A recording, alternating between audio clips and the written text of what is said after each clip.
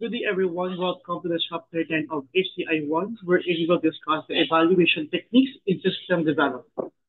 So, first class, the purpose of evaluation in human-computer interaction is to assess and improve the usability, effectiveness, and the user experience of interactive systems and interfaces. So evaluation plays a crucial role in the design and development process by providing insights into how well a system meets user needs, identifies usability issues, and informs iterative improvements. Here are the key purposes of evaluation in HCI. So first is the assess usability. When it comes to assess usability, we need to identify the strengths and weaknesses in the usability of an interactive system, or what we call the SWOT analysis, wherein we need to identify the strength, the weaknesses, the opportunity, and the threats of our systems.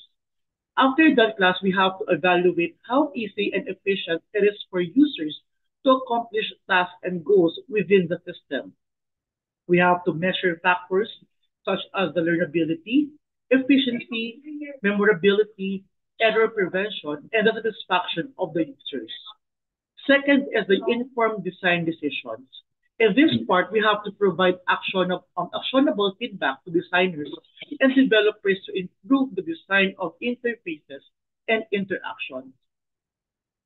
We have to valid, validate, validate also the design choices and determine if design guidelines and principles are being effectively applied. Third is the optimized user experience.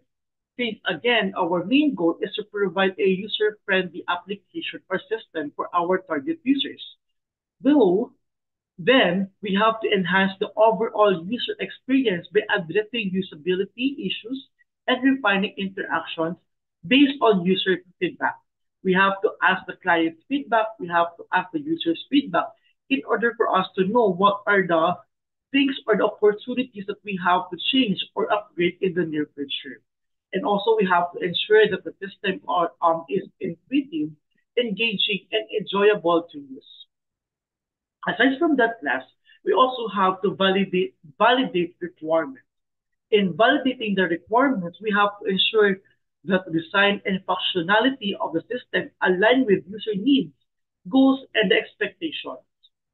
So validate the system meets specific usability requirements and design objectives.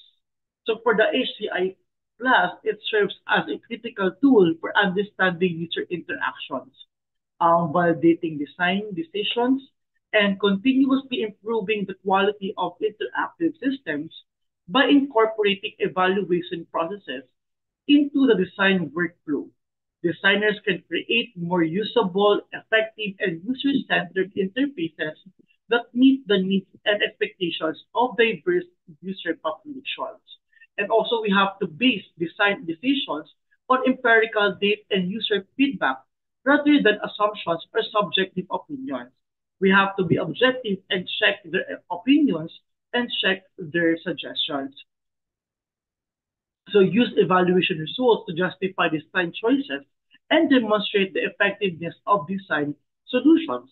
We also have to evaluate the accessibility of the system to ensure the usability of users with diverse abilities and disabilities.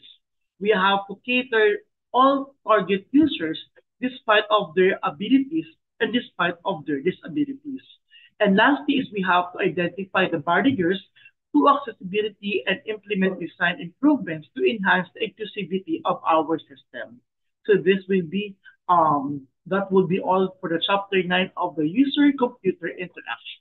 Thank you class and goodbye.